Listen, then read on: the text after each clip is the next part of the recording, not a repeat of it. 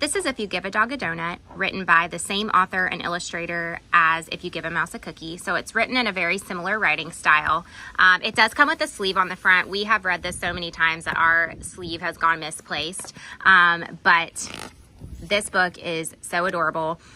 You've got a little dog here that wants a donut, and then he eventually wants some juice to go with it. So he goes through kind of a similar journey as in If You Give a Moose a Muffin or If You Give a Mouse a Cookie, where he just does all kinds of silly stuff until eventually it brings him back to wanting some more juice, and then he needs a donut to go with it.